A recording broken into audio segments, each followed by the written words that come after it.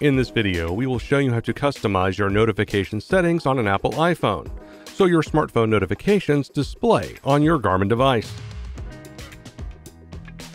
If you have paired your Garmin device with your Apple iPhone and you aren't seeing your smart notifications on the device, you may need to adjust notification settings on your smartphone. The instructions in this video are for Apple iPhones running iOS version 13.0 or higher. To customize notification settings, start by opening the Settings app on your Apple iPhone. Then touch Notifications. Make sure that Show Previews near the top is set to Always.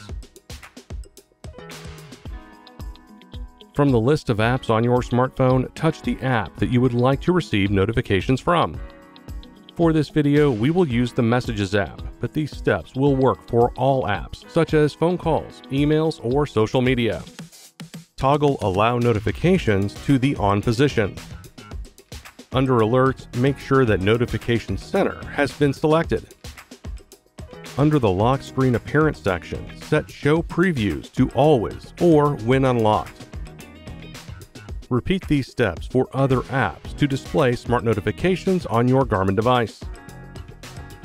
And that's it. Adjusting these settings will now allow your smart notifications from the Messages app to display on your Garmin device.